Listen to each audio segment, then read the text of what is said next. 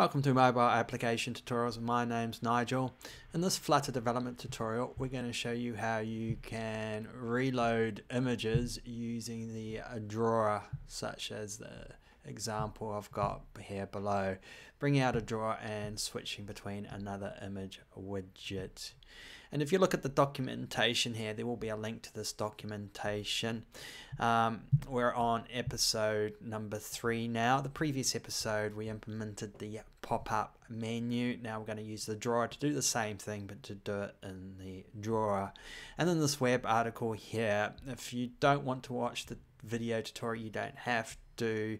The code example is here as well, and after the completion of the video tutorial, I'll upload this code to GitHub as well. And each one of these episodes gets released on a weekly basis. So we'll drop across into our Android Studio. And what we're going to do here is, conveniently enough, the Scaffold widget does provide a drawer property that we can utilize. So above the body, I think, inside the Scaffold widget, we'll call the drawer property. Now we'll create a new drawer widget. And that drawer widget's got a property called child, and that's basically, if we press F1 there, it'll tell us what it's expecting. And it's basically wants a list. So we'll create a new list view actually. And that list view is going to have children and a widget here. And here we can just populate just the items we want to go into the drawer. And just for simplicity, I'm going to create list tiles. And the list tiles, we'll give it a icon as what we did before with the pop-up menu. So we'll call the leading there, and it's just a matter of calling the first element in the photos array, which is of photo type, and that's photos. Get the first element inside there.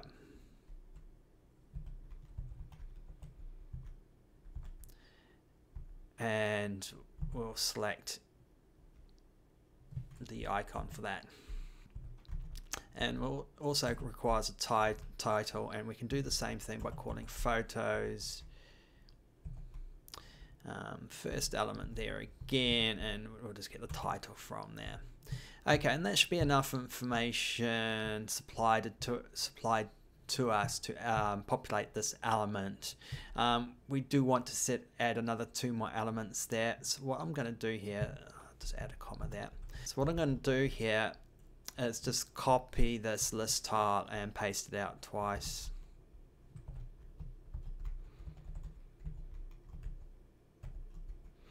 And all I need to do is just update these elements here, so we'll place that to 1.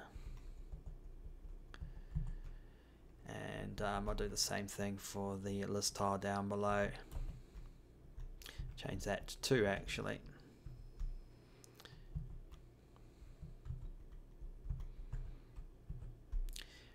And that should be all we need to do. So let's do a hot reswap, and we should see the hamburger icon appear on the top left hand side of the app bar. And we should see the, if I select that, we should see the drawer being displayed. So we'll do a hot reswap. Wait for the hamburger to appear.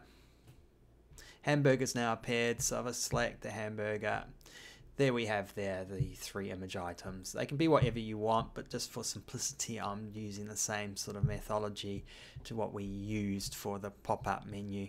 And we do need to add interactivity to this drawer. In other words, if somebody selects an item, we want it to do something. Unfortunately enough, list tile does give us on tap. It's going to be an anonymous function here. It's not going to have any parameters. And inside this anonymous function is where we can do the work. So we can call selected photos and just provide photos, and it's just a matter of selecting the first element there, semicolon. Okay, we will need to close that as well. To close a drawer, we call navigator pop with just the context. Okay, and that's all we should need to do. So we're recalling selected photo, and just to refresh, selected photo was implemented in the previous tutorial, and that's where we set the current photo element to the latest one and call select state, which is basically a reload of the UI, a refresh of the UI.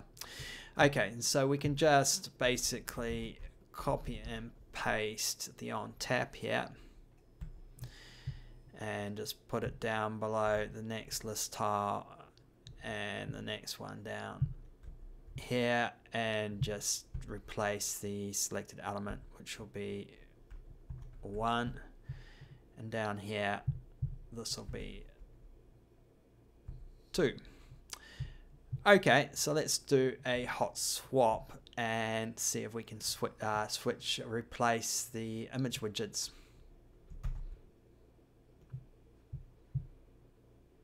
Okay, so I'm going to select a drawer here, and let's select image 3. Or was I already on image 3? Let's select image 2 and image 1, and back to image 3 again. Okay, and so that's just the implementation of the drawer in this Flutter application.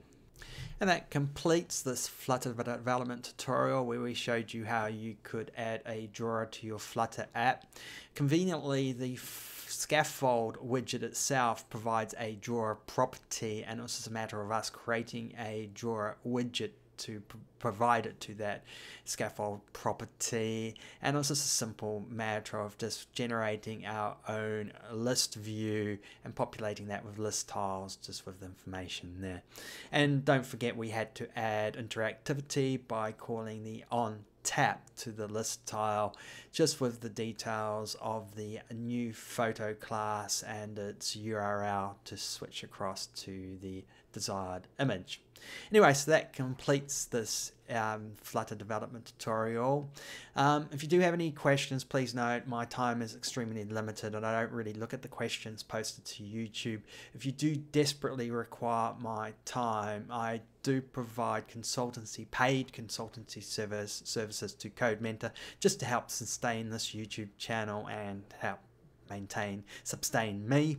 So if you do require help, you can contact me on CodeMentor above. There will be a link there.